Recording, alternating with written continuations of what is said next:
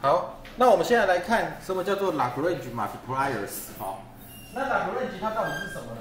它提出了一个就是，如果我要解我现在要求解，但是我的解是有限制条件的。举个例子，像这个我本来是要找这个碗弓，这个碗弓叫做力等于 s 平方加2y平方，这个碗弓它的最小值。那如果我要求这个碗弓的最小值，它就在这个点，对不对？这很好找。但是我现在不是要找这个碗弓的最小值，我现在要找什么？我限制我的 s 跟 y 必须要在这个圆上面 ，s 平方加 y 平方等于1这个圆上面，我限制我的 sy 要在这个圆上面。好，当我的 sy 是在这个圆上面的时候，你仔细看哦，当我的 sy 如果在这里，它的直径在这里，可以吗？当我的 sy 在这里，它的值在这里；当我的 sy 在这里，它的值在这里，所以变哦。好，我把图画出来好了。好，如果我的 sy 点在这里，它的函数值变成什么？变成是这个点。如果我的 sy 在这里，它的函数值变成是这个点。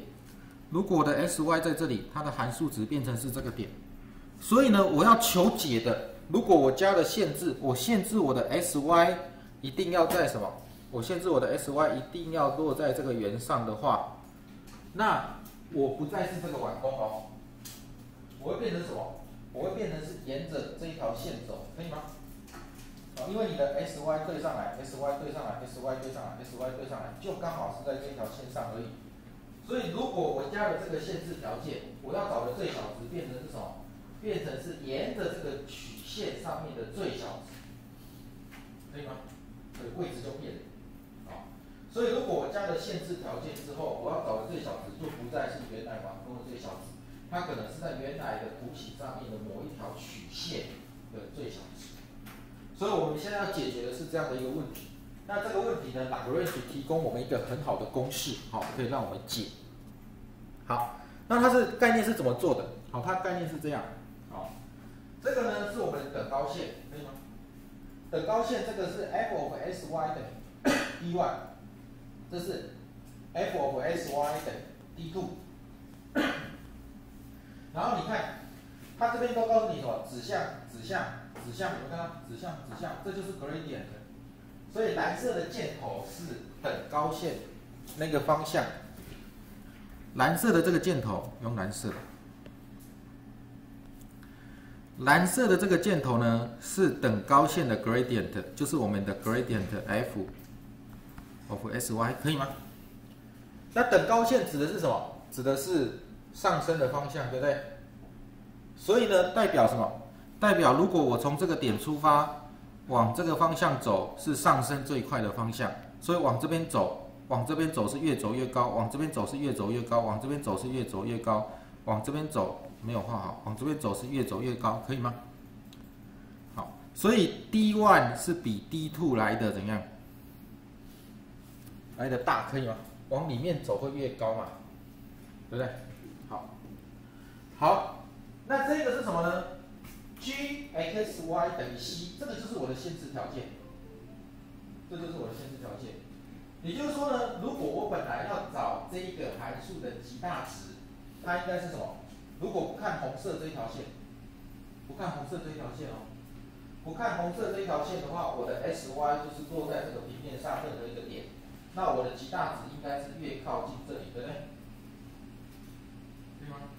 好，但是我现在加了一个限制条件，就是加了红色的这一条。当我加了红色这一条之后，如果不加红色那一条，我的极大值应该是在这个位置。但是我加了红色这一条就不一样哦。加了红色这一条之后，我的极大值变成什么？你看这里，这是比较外围，对不对？比较外围，它的 d 比较小，有没有？值比较小。然后慢慢的往里面走就变大，可以吗？就变大。然后呢，往这边走会变大，变到什么？变到这个位置是最大，对不对？函数值最大 ，d 最大嘛，对不对？然后再来又往外走了，往里面走才会变大，对不对？但是我现在变成往哪边走？往外圈走，对不对？往外面走的话，它会怎样？它会变小。可以吗？所以我加了限制条件之后，如果我的 SY 限制它要在红色的这一条线上 ，SY 限制它要在红色这一条线上，我的最大值变成是在这个点，可以吗？好，那拉格朗日他发现了什么？发现了在这个点上，在这一个点上，这一个曲线，你限制条件的 gradient， 你限制条件的 gradient， 跟你原来等高线的 gradient 刚好会互相平行，可以吗？刚好会平行，好，平行可以接受吗？好，可能是同方向或反方向，好，不管。所以呢，他告诉你说，哦，原来函数的 gradient 刚好会跟什么？会跟你限制条件的 gradient 平行。那这两个向量互相平行，代表这两个向量会差一个几倍？差一个常数倍，对不对？可能是1倍或2倍或3倍或-1倍、-2倍、-3倍，可以吗？那这个几倍你知道吗？这个几倍我不知道，可以吗？好，但是我知道它们两个互相平行，所以两个之间会差一个倍数。那这个倍数呢，就是一个参数，因为我不知道它是几倍，就是一个因子，我不知道它几倍，所以它叫做 Lagrange multiplier， 就是这中文很难听啊，我记得我上学期有讲过，1年级有讲过，它叫做拉格兰兹因子，不怎么好听的。Lagrange multiplier， 这样可以接受吗？好，所以 Lagrange 呢提供了我们一个新的方法来解这样的问题。首先怎么解呢？第一个呢，就是我们知道它的 gradient 原来函数的gradient 它的 label curve 的垂直的那个方向，会跟什么？会跟我的限制条件中间的 gradient 差了一个常数倍，因为它们互相平行。另外呢，它还是要满足我们的限制条件，所以呢，我变成求解就可以了，求这个解。可是来仔细看一下这个问题，我本来是要知道它在哪一个 SYD 上面，它的值最大或最小，对不对？所以我本来的问题只有 SYD 3个变数，可以吗？但是如果用 Lagrange 的概念，找出它的 Lagrange function， 去算 Lagrange multiplier， 你看这里变数会变几个？1、2、3 SYD， 但是它多了一个什么？拉格兰兹因子，对不对？让它在这里，让打我说不知道嘛，我不知道它几倍，对不对？所以这几倍要求，所以你的变数会变几个？1、2、3、4，可以吗？所以它虽然帮我们提出了一个很好解的一个方法，但是如果本来你是解3个变数，3个变数就是3个方程组就可以解了，对不对？你现在会变成几个？一个限制式就会多一个拉格兰兹因子，就会变4个，可以吗？那如果你现在有2个限制式，就要多2个拉格兰兹因子，就会变5个，所以你会增加你变数的数量。这是Lagrange multiplier的缺点，就是你用它的方法解会增加变数的数量。好，来试试看怎么解。好，来，假设我的函数呢本来是 f of sy 等于 s 平方加上2倍的 y 平方，那我现在呢限制我的条件就是 s 平方加 y 平方要等于1。好 ，s 平方加 y 平方要等于1。那我现在想要解出，在 s 平方 y 平方等于1的这个限制条件底下，就是在这个圆的限制条件底下，我 sy 只能在这个圆上面哦。我 sy 如果只能在这个圆上面，它的函数值，它的 f 就只会在哪里？只会在这一条曲线上，对不对 ？f 就只会在这条曲线上。那我在这一条曲线上的最小值跟最大值是谁？可以吗？好，我现在问题是这样。好，那这个怎么做？这个国中生就会做了哦。会，我把英文改中文，他就会做了，真的哎。我图不给他，他也会做。没有，这个国中生就会做，真的你自己算看。我本来是什么？本来是 f(s)y 等于 s 平方加上2y 平方，对不对？对吗？但是我现在要告诉你说 s 平方加 y 平方等于1，所以你可以把它换掉啊，我就可以知道 y 平方等于多少？1减掉 s 平方，对不对？所以我的 f(s)y 会变成什么 ？s 平方加上2y 平方就是 s 平方加上2倍的1减掉 s 平方，对不对？所以会变成什么？2减掉 s 平方，可以吗？我没写错吧？我写错跟我讲哦，我算术很烂哈。2减掉 s 平方，那2减掉 s 平方是什么？这国中生不是会吗？我不要管 f 好吧？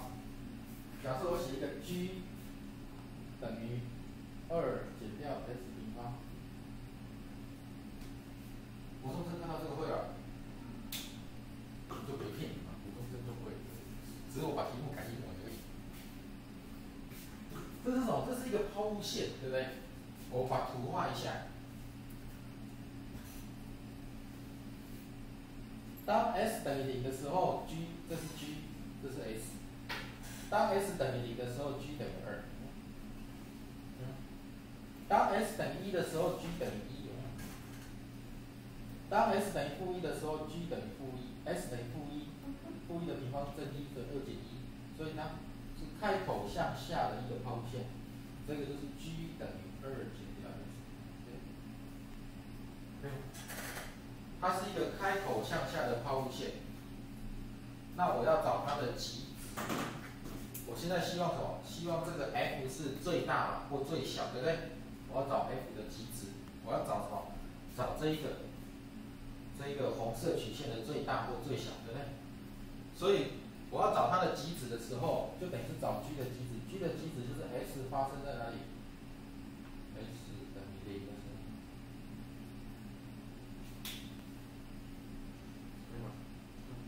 国中就讲过这个哦，所以呢，它是一个开口向下的一个抛物线，所以它是一个开口向下的抛物线哦。这个抛物线是什么？是 f 等于2减掉 s 平方。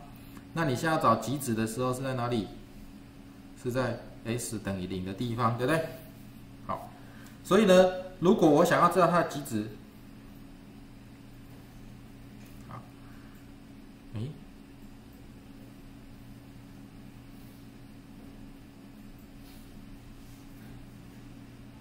应该没有错哈。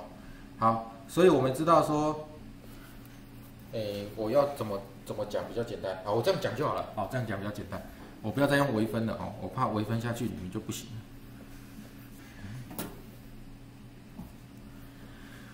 所以 s 等于0的时候，好 ，f 有极大值，对不对？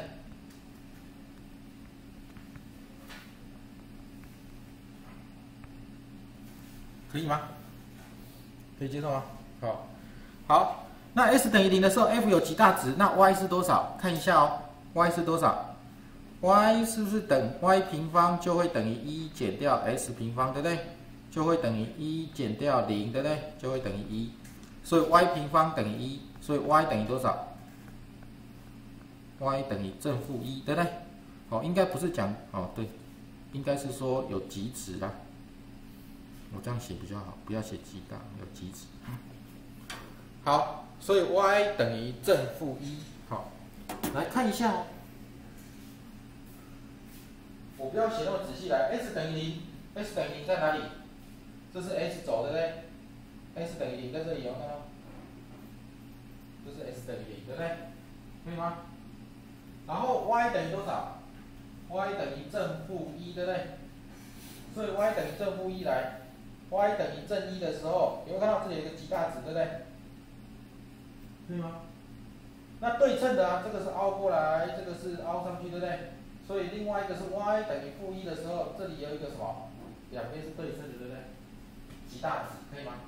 所以你看，我找到的真的是极大值。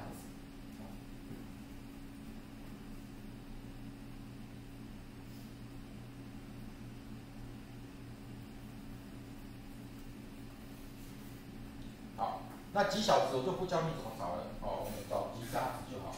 这是传统的做法，可以吗？好，这是传统的做法，好，找一个极值的做法。好，那 Lagrange multiplier 它告诉我们之后就不是这样做了，好，我们可以用比较快速的方法来做。我看后面，好，我们可以用一个比较快速的方法来做哦。好，什么？哎，哦，我以为你要拿那个。好，那 Lagrange multiplier 告诉我们可以怎么做？这个呢，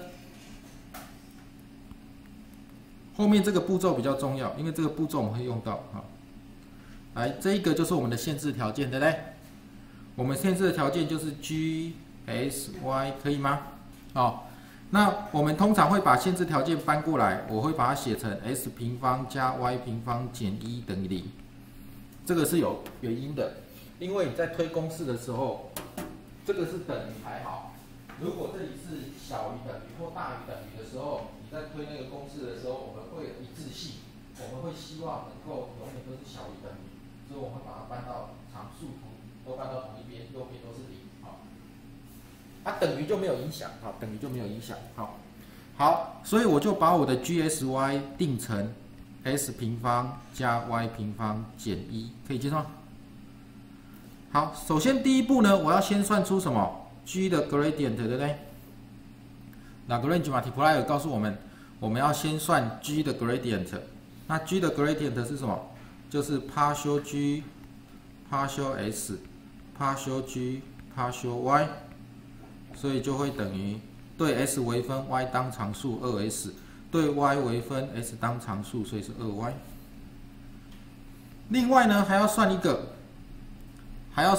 F 的 gradient， 对不对？所以你要算 gradient 的 f，gradient 的 f 就是 partial f partial s partial f partial y， 对不对？那就会变成什么？变成 2s 4y， 可以吗？那 Lagrange 告诉你这两个是平行的 ，Lagrange 告诉你 gradient 的 f 跟 gradient 的 g 会是平行的，所以它们两个之间差了一个常数倍。好。差了一个常数倍呢，那我们可以得到什么呢？所以我们就知道 2s， 我把 f 写在前面哈。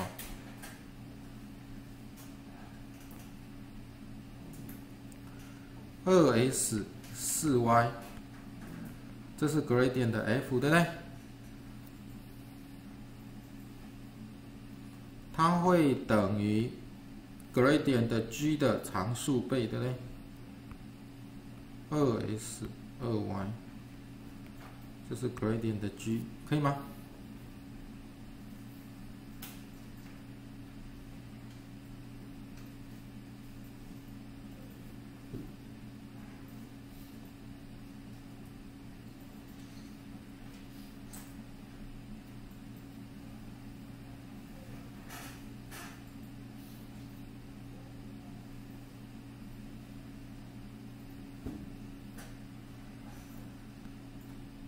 太久没有写，真的会退化，因为我竟然会有犹豫的情况发生。哈，来，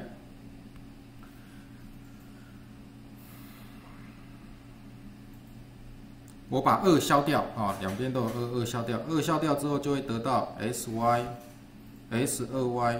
会等于，对不对？会等于浪达倍的什么 ？s 跟 y。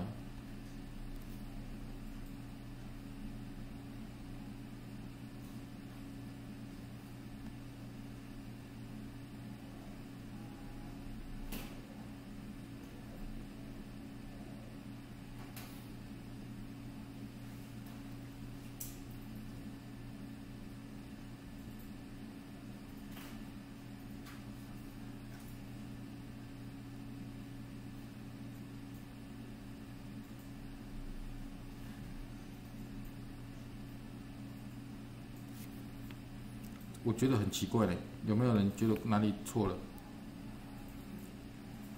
有没有觉得哪里错了？好，所以我们如果把它移过来，就会变成我把它写完好了。好，1减掉浪达 s 会等于0，2减掉 lambda y 会等于0。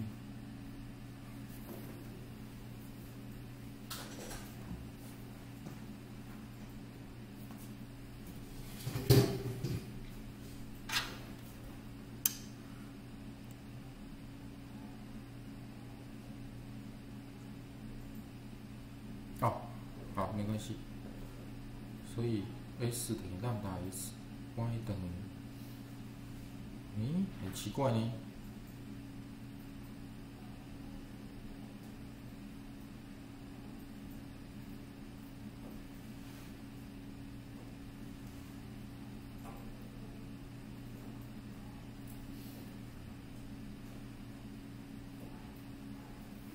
这题应该很简单。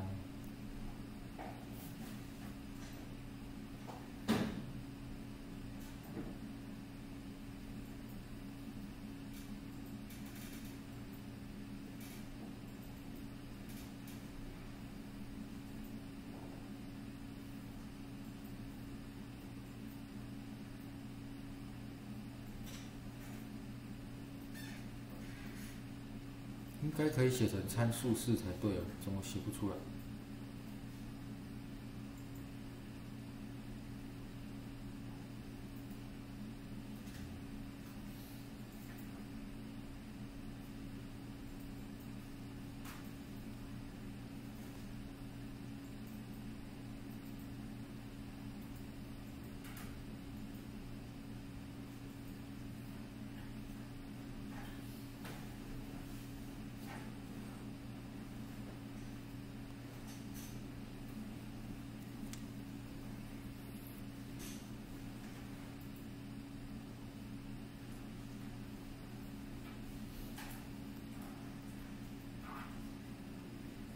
有没有哪里写错？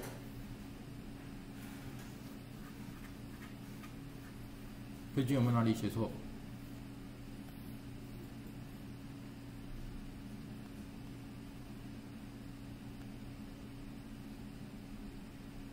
应该会写成 s 等于多少 lambda，y 等于多少 lambda。太久没有教这一题。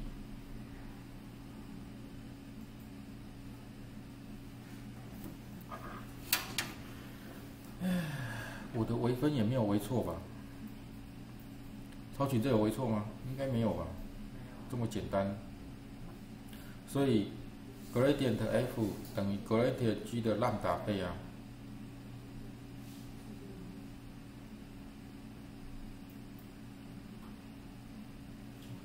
还是要分 case。s y 应该不用分才对啊。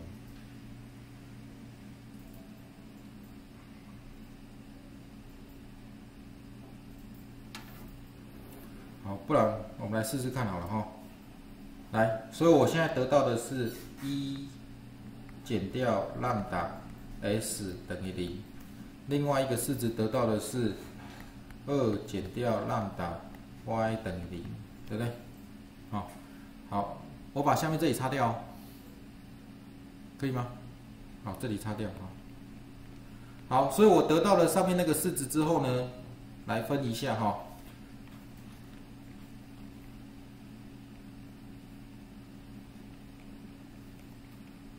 所以呢，从这里可以得到，第一个 lambda 等于1，或者是 s 等于0，对不对？从这个式子可以得到什么？从这个式子可以得到 lambda 等于2，或者是什么 y 等于0，可以吗？对吗？我来试试看了哈，会有没有错？从第一个式子，这两个相乘要等于0，不是前面等于0就后面等于0嘛？所以不是 lambda 等于1就 s 等于0。这个等于0，不代表这个式子等于0，不是前面等于0就后面等于0，所以不是 lambda 等于2就是 y 等于0，对不对？好，那我们来看一下组合，有没有可能 lambda 等于1 ，lambda 等于2？不可能，对不对？所以组合的话就只有 lambda 等于1 ，y 等于0，或者是 s 等于0 ，lambda 等于2，对不对？或者是 s 等于0 ，y 等于0，可以吗？好，但是呢 ，s 等于0 ，y 等于0又不行，为什么？因为 s 等于0 ，y 等于0 ，s 平方加 y 平方会不会是1？不会，对不对？所以它只有两组，λ等于1 ，y 等于0 ，s 等于0或λ等于2，这样可以吗？好，所以我们来看一下，它本来应该有4组，来第一组，λ等于1，λ又等于2，这个是不行的，因为它矛盾的，对不对？啊，你λ怎么可能是1又是2，对不对？好，另外一组是什么 ？s 等于0 ，y 等于0。好 ，s 等于0 ，y 等于0 ，s 平方加 y 平方就会等于0的平方加0的平方就会等于0，不会等于1，对不对？所以这也不行，可以吗？好，所以这样2种可能，来第3种可能就是λ等于1 ，y 等于0。好，λ等于1 ，y 等于0，来我们带进去看看哦。y 等于0的话呢，就是什么？就是 s 平方加 y 平方就会等于 s 平方就会等于1嘛。我们把限制条件拿下来，所以你就可以得到 s 等于多少？正负1，对不对？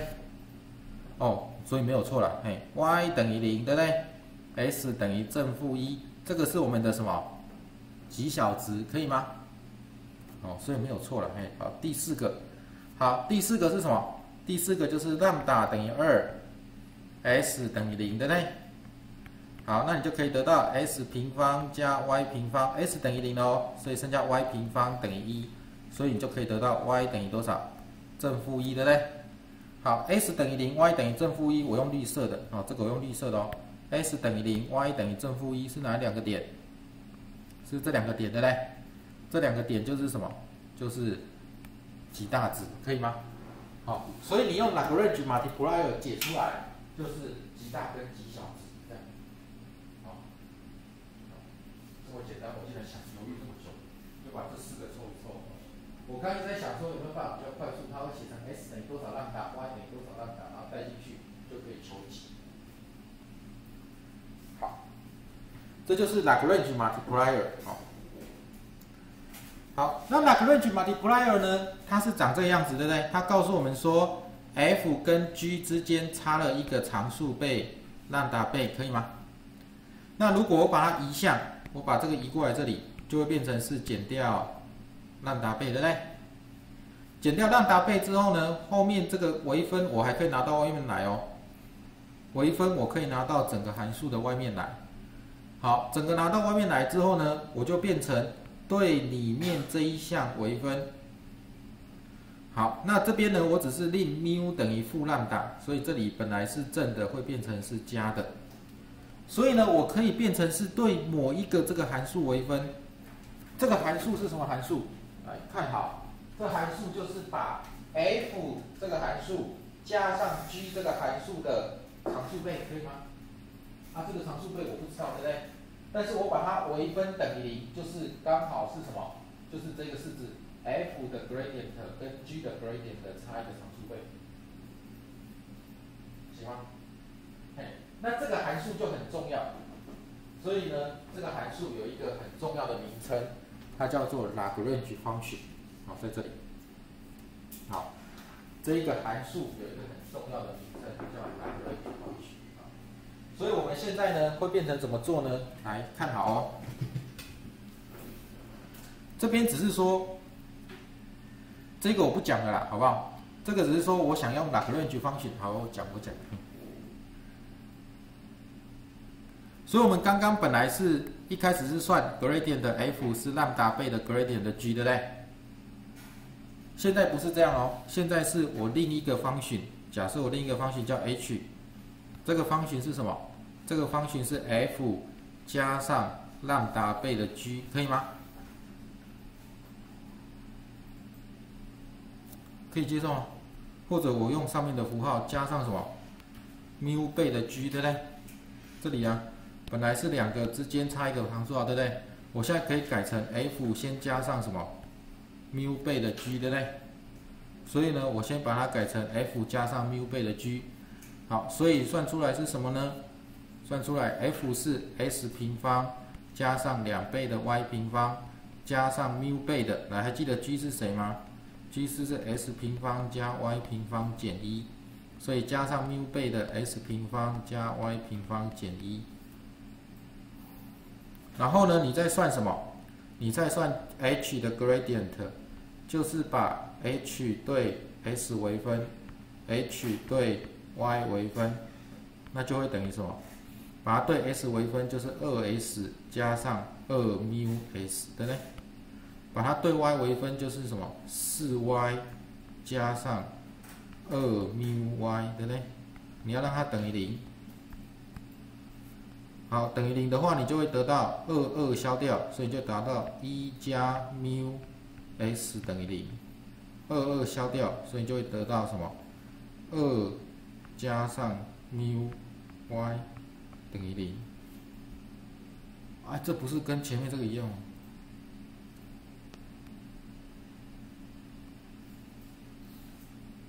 是不是跟这里一模一样？对不对？只差在你的 μ 刚好是谁 ？μ 刚好是负兰达，可以吗？所以会有一样的结果，好，会有一样的结果。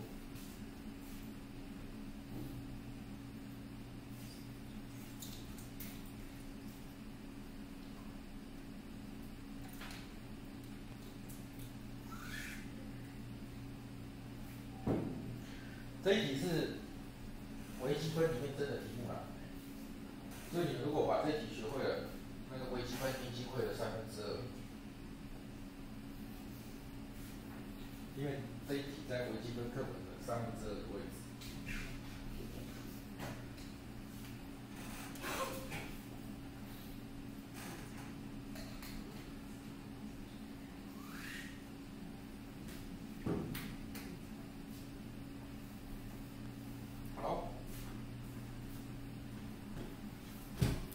好，所以呢，其实我们后来在写的时候会用 Lagrange function 来写，会用 Lagrange function 来写，然后再对 Lagrange function 里面的变数去做微分，所以往下看，所以呢，我们通常在解的题目会是这样，这个呢一定会用到，因为我们等一下在 PCA 里面就会用到了。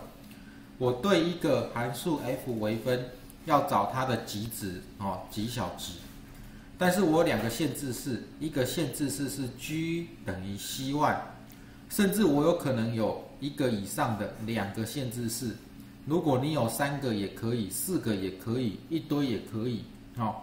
那这个限制式，首先第一件事情要先移项，还记得吗 ？gs 减掉 c1 等于0，对不对？这个要移项哦。hs 减掉 c2 等于0，可以吗？那 Lagrange function 是什么？Lagrange function 就是 f 原来的 f 对不对？加上这个限制式，原来的 f 加上这一个限制式的一个常数倍，可以吗？所以就是加上这个限制式的一个常数倍，再加上第2个限制式的另外一个常数倍，然后这个就是我们的 Lagrange function。那 Lagrange function 呢，再对 Lagrange function 微分等于0，再对 Lagrange function 微分等于0，就是我的解，可以吗？好，这是我的解。好，所以下面这个式子就是我们的做法，就是首先先让那个笔被跑掉了。首先我会先令一个叫 L 这个function，为什么叫 L？ 因为它是取这个 Lagrange 这个 L， 好，所以 Lagrange 呢本来是变数只有 S1、S2、S3， 但是我现在有2个限制条件，所以我的变数会多了几个 λ1 跟 λ2， 所以我的变数会多 λ1 跟 λ2。这个括号是多的，你把它涂掉，这个括号是没有的这个括号是多的。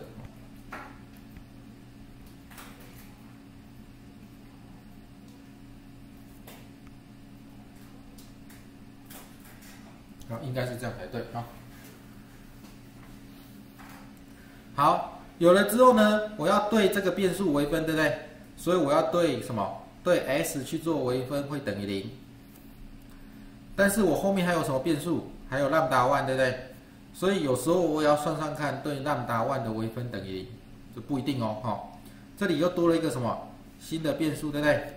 λ2， 所以我要去对 λ2 微分等于0。来看一下。当我对 λ1 微分的时候，前面这一项有没有 λ？没有，所以前面这一项的微分是多少？是0，对不对？后面这一项有没有浪达1？没有，所以后面这一项微分是多少？0，可以吗？那这里有浪达1，对不对？所以对它微分只留下谁？这一项，对不对？所以对浪达1微分，最后的结果是 GS 减掉 C1 等于0，有没有？这是什么？第一个限制条件，对不对？可以吗？那你如果对浪达2微分呢？对浪达2微分这一项等于0，对不对？对浪达2微分这一项有没有浪达2？没有，所以它微分等于0，对不对？对浪达2微分，这里有浪达2哦，所以剩下这个，所以就是谁 ？HS 减掉 C2 等于0，所以就是第二个限制条件，可以吗？好，所以其实你对浪达1、浪达2微分，就是把限制条件考虑进来。就像我们刚刚在解的时候，我们有没有把限制条件考虑进来？刚刚在解的时候，我们是有把这个拿进来看，对不对？把这个拿进来看有没有？所以你对浪达1、对浪达2、对拉格朗日因子、对拉格朗日因子微分，就是把限制条件拿进来考虑，可以吗？好，你只要懂这些就好了，懂这些就很厉害了。好。